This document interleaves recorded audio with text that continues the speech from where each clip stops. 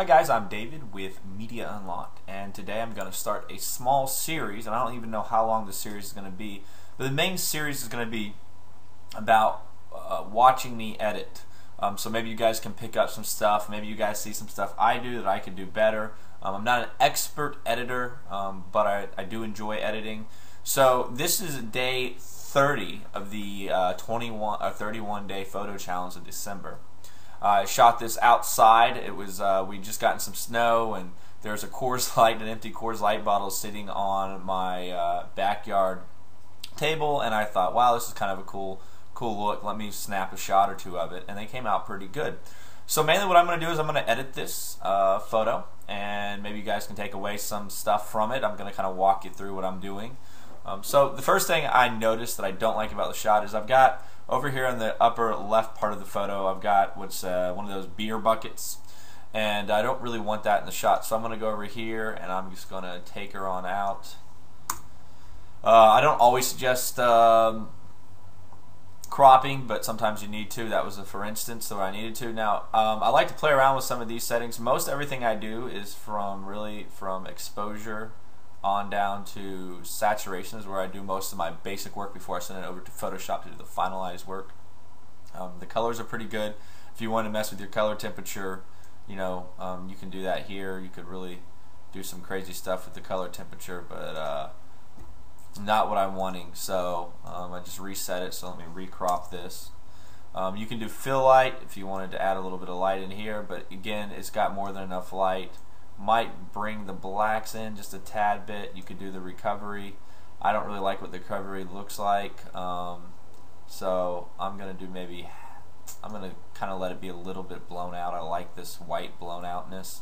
Clarity, you can make the clarity pop right there, which actually doesn't look bad. We're gonna bring it down just a tad bit, but I'm gonna do a smart sharpen in Photoshop, so I don't really want to use the clarity because it's kind of like the smart sharpen. And you have your vibrance and saturation, which probably neither of them need to be brought up.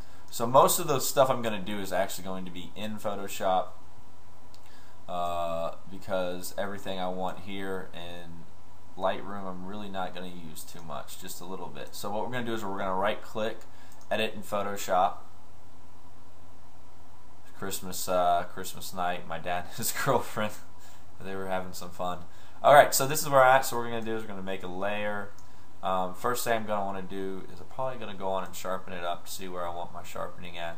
So smart sharpen down here, and that's just way too much. So we're going to bring the amount down quite a bit. We want to sharpen it up, but not too much. We don't want to make it look. And that doesn't look bad, so it's a little bit of sharp. I might have over sharpened it. We'll see how it looks. No, that for the most part that looks pretty good. So I still don't have my lighting down just the way I want to. I have brightness and levels. I could jump into levels here. See if I want to darken her up just a tad bit. And let's see here. Image, and maybe we'll do a little bit of brightness and contrast and see how that looks.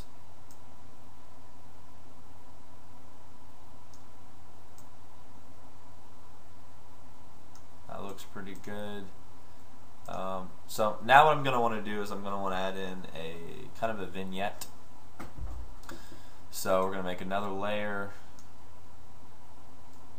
We're going to go to Edit, Fill, Black.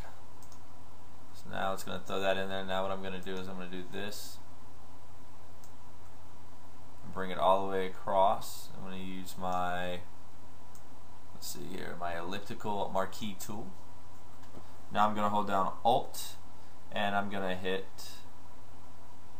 let's see what it's called here so you guys actually have a name to work with here. The Add Layer Mask. So I'm going to hit Alt or Option, and then it's going to really just focus on this. It's going to bring this out. Now what we're going to do is we're going to go into Filter, Blur, Gaussian Blur, and see how much of the Gaussian, mainly how much of the vignette I'm going to want here. So If I do it like up here, you've got these sharp edges. It doesn't look good, you know. But I want to really make this Coors Light bottle pop. I want that to be your main focus point. So we're going to bring it up pretty high, and it doesn't look as bad. Okay, then we're going to click OK, and then we're going to probably bring the opacity down a tad bit, maybe down to, and there you go.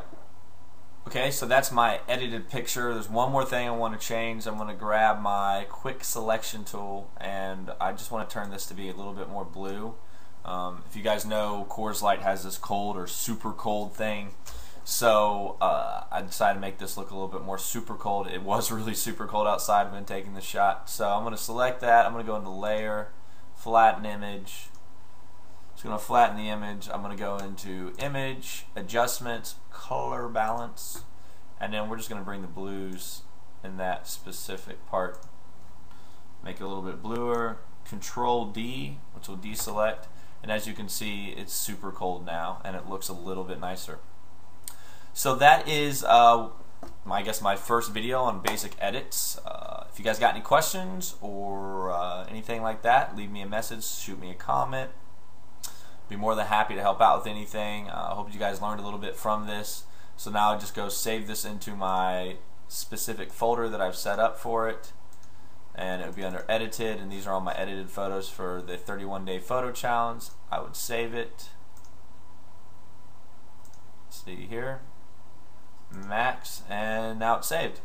So hopefully this helped you guys out as well. In the upper right corner, check it out. There'll be a link to my workflow for editing. So if you guys would like to see what my workflow is, I kind of showed you the basics of my workflow just there in this video. So if you'd like to know in more depth my workflow, click on that link up there in your right corner, and hopefully it will help you out. You guys have a great day. Check us out on Twitter at Media Unlocked and Facebook at DAVIDDIMAGE. All the information you'll need will be down in the description bar.